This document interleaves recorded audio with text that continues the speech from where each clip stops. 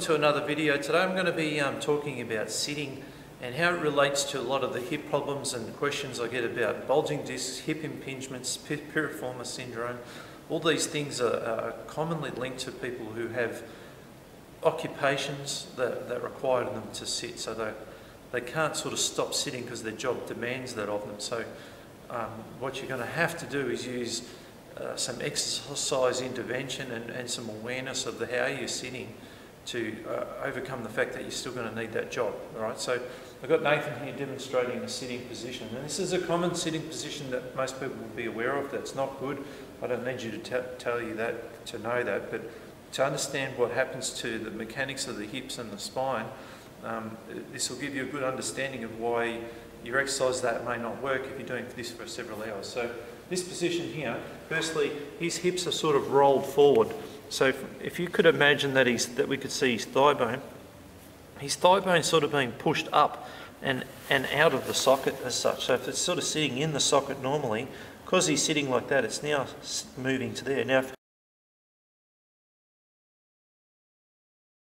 if Nathan was to adjust his pelvic position and move into a better position, and you'll see he'll sit taller, and you can see how his butt sort of turned like that. This femur, his thigh bone that was sitting right up here, is now just sort of dropped down and is sitting deeper into the socket there.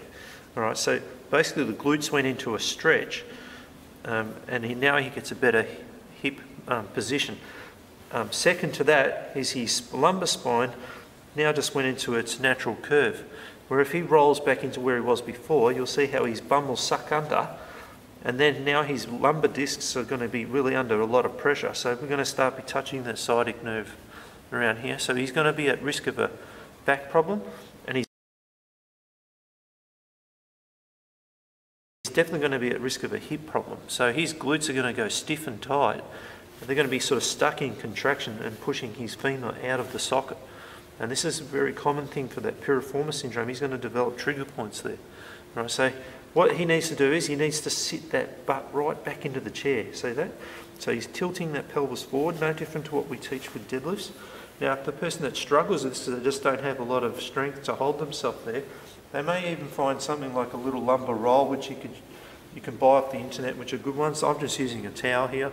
And this just helps him to sort of stay in this position and keep that nice little lumbar curve. What he'll find as a struggle throughout the day is that his bum will want to just suck under again. He'll have to be aware that he has to sit deep back into the chair, and his pelvis has got to tilt forward. That'll help him maintain his better position for when he's going to do his workouts that hold everything together longer. Because it really doesn't matter how good your workouts are, or your stretching, or whatever it is you do. If you go and do several hours of this, it just wipes it all out. Right? So this is the mechanism or the cause behind the trouble. You've got to start rectifying it.